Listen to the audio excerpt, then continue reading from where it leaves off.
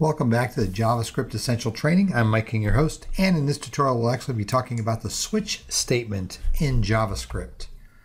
So in the last tutorial we looked at conditional statements in JavaScript, and the switch statement is a type of conditional statement inside of JavaScript.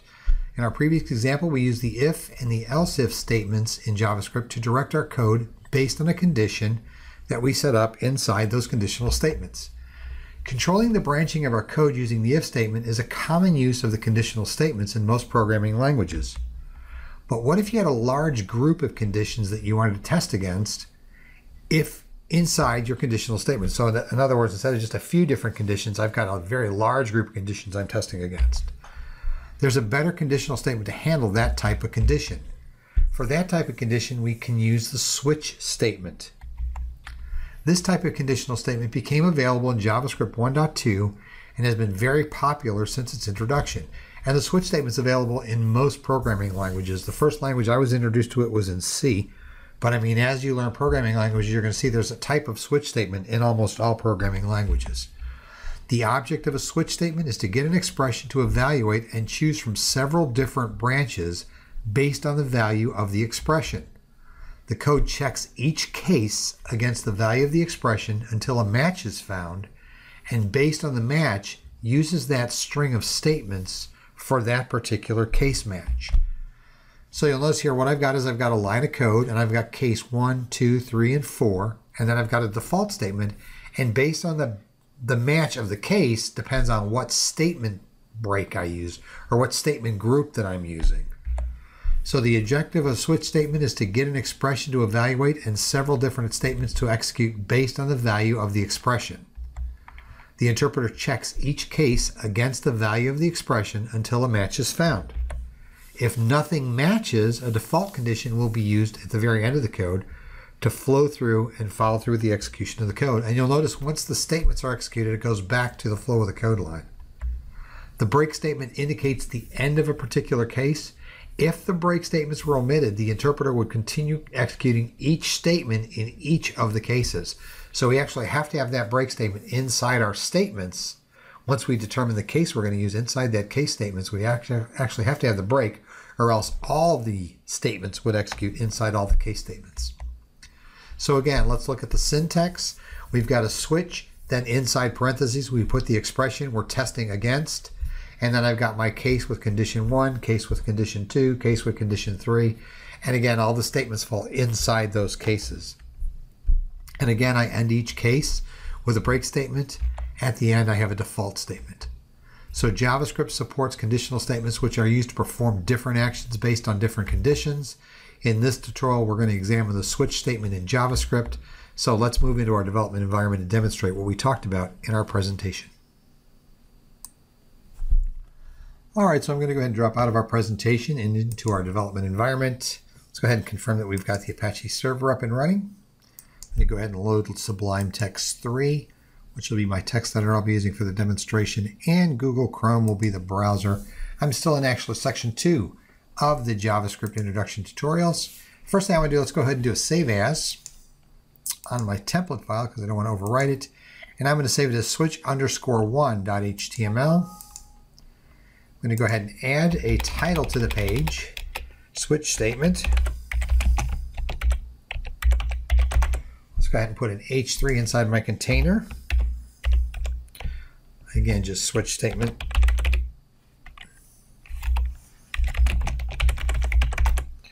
Go ahead and close out that H3.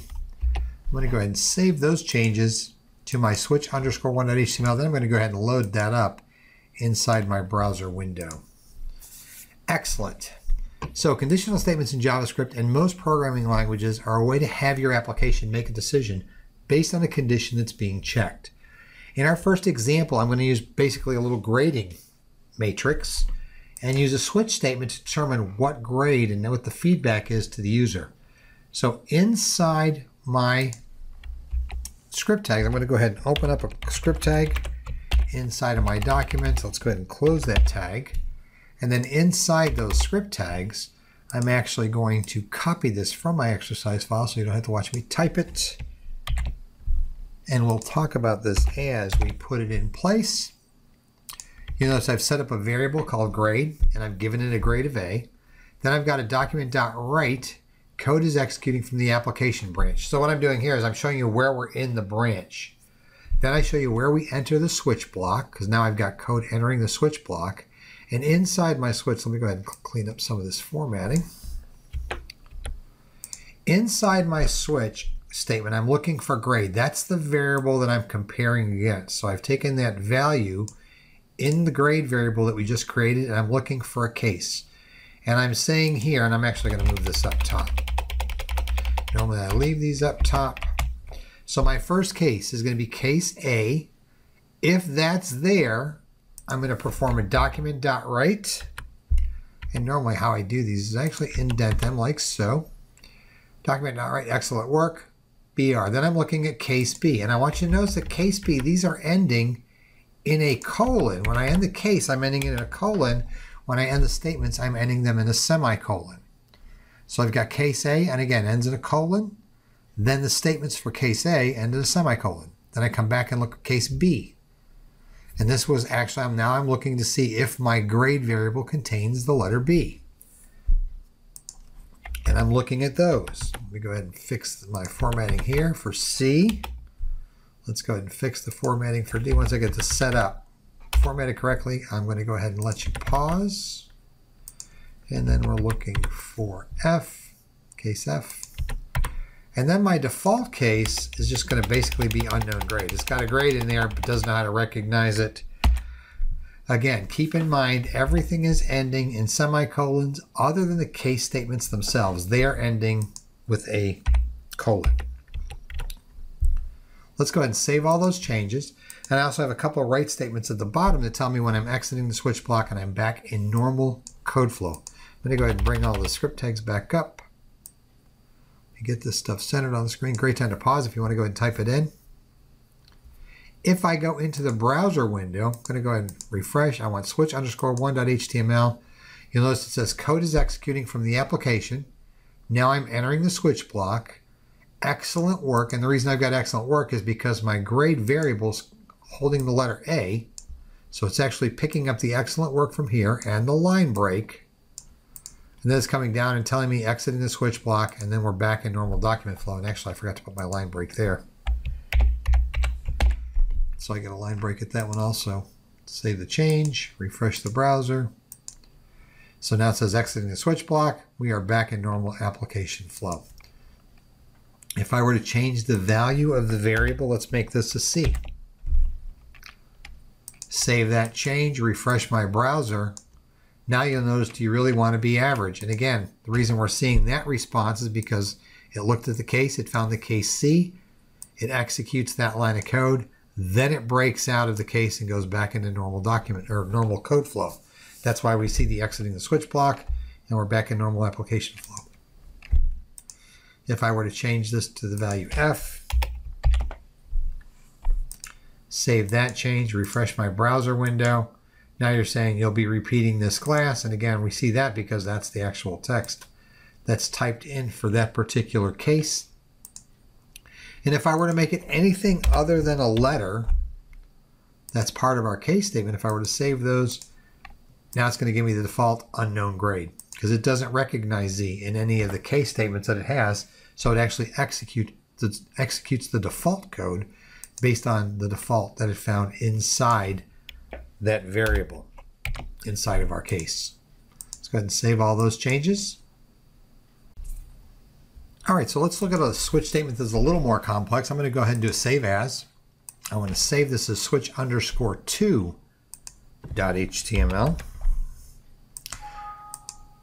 I'm going to go ahead and pull all the code out of here in between our script tags. Let's pull everything out.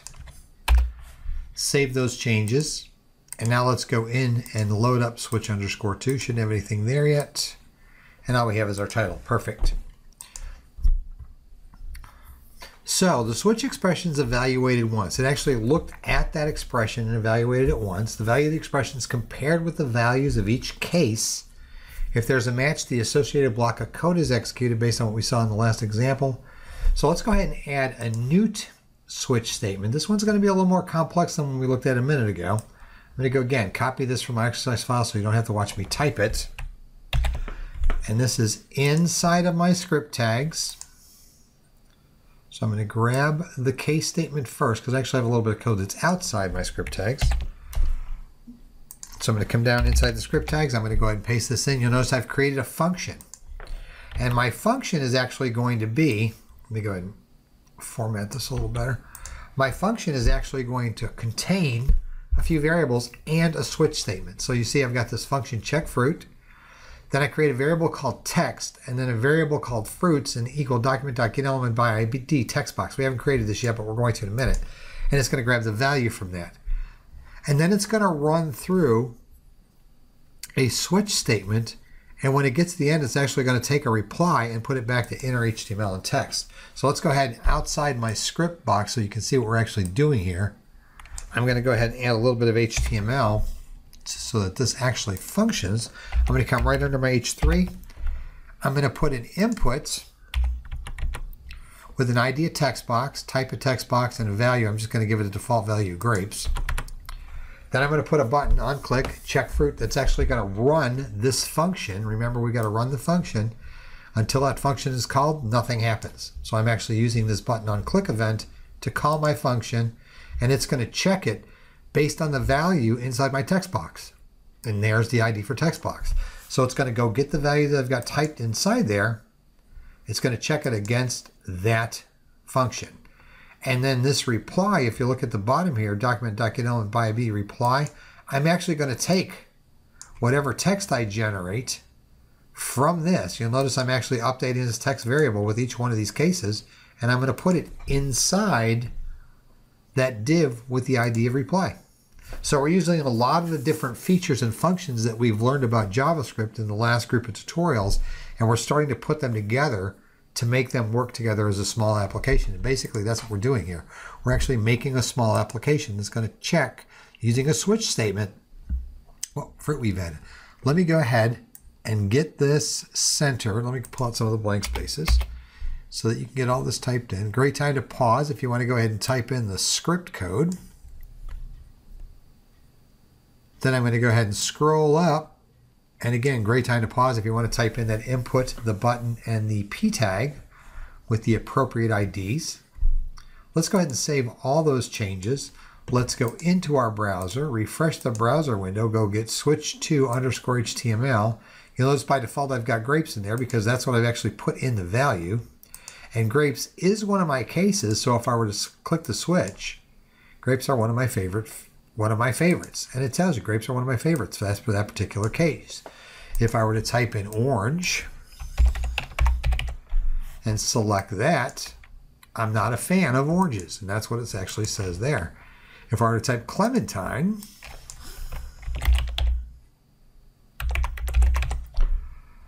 check that one, like an orange but easier to peel. So basically it's looking through the case statements, and it's finding the fruit and then bringing in the text for that particular box based on what the case statement has inside the statements of that case.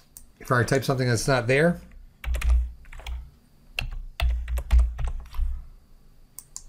the fruit's not listed. And actually, I spelled it completely wrong. Should be listed anyway, but still, got to spell it right. So another good example of how we use the case statement. I've got a group of different case statements. This time I've actually used an input box, an input text box to actually grab a value, put it into a variable, and then check it against a list inside my case statements. And then I take the reply, and using JavaScript getElement by ID, using that reply ID, I'm actually putting the inner HTML, putting that text, my reply text, back into my document. So again, we're using a lot of the features and functions that we've learned about JavaScript in previous tutorials to actually demonstrate how this case statement works. And what I meant to say is how the switch statement works. We're using a lot of the things that we've learned in previous tutorials to demonstrate how the switch statement works inside of JavaScript. All right, so let's look at one more example on using the switch statement inside of JavaScript. But this time I want to use it with a built-in function. I want you to see that there's a lot more that we can do with this than just check variables. So what I want to do, let's go ahead and do a save as. Let's save this as switch_3.html. And again, this will all be available inside your exercise folder if you've purchased the tutorial. I'm going to go ahead and remove all the code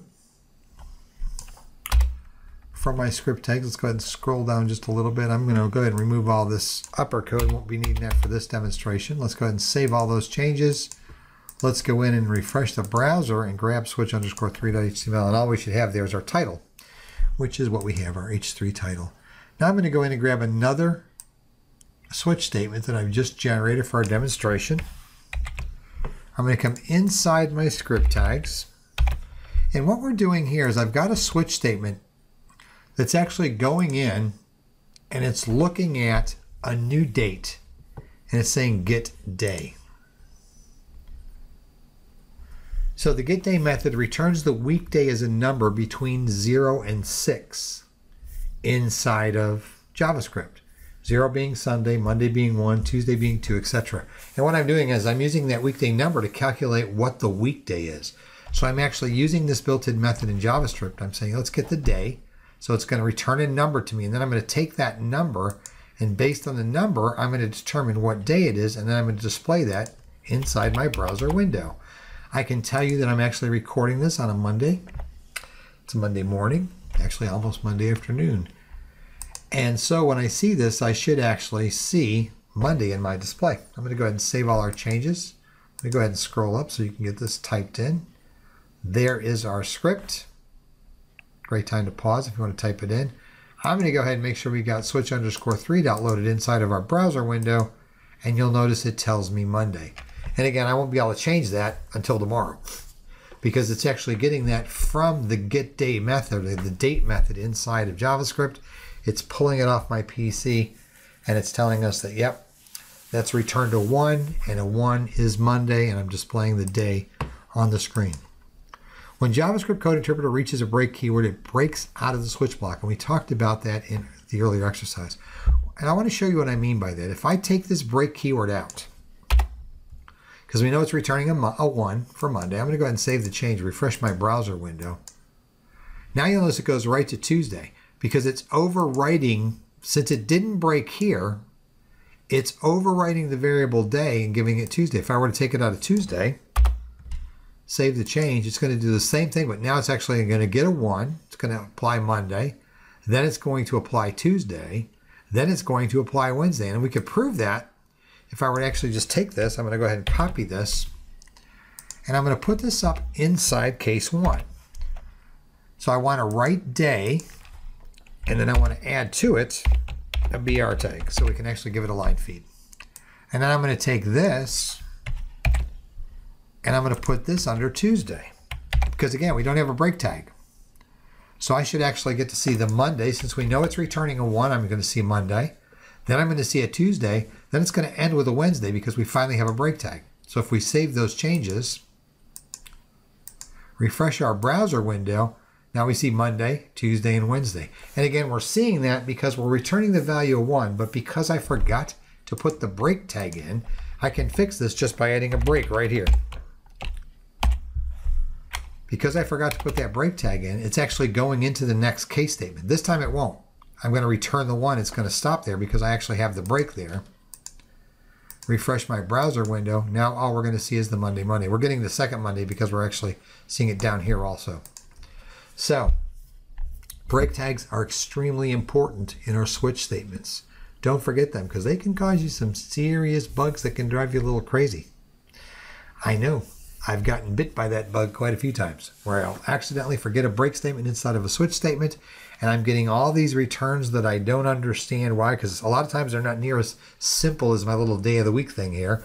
Some switch statements can be extremely complex, and I have been known, I've actually got some switch statements on some applications that I've written that have a couple hundred lines of code inside the case. So they're doing a whole lot of stuff, and if I forget to put that break in there, it can cause me all kinds of grief. So again, just wanted to do a fast demonstration on why that break statement is important. Don't forget it as you're doing your demonstrations. I hope you, or as you're writing your applications, I hope you enjoyed the demonstrations on the switch statement in JavaScript. The next thing I think we're going to look at is nested statements, nested conditionals inside JavaScript. So I look forward to seeing you in that tutorial.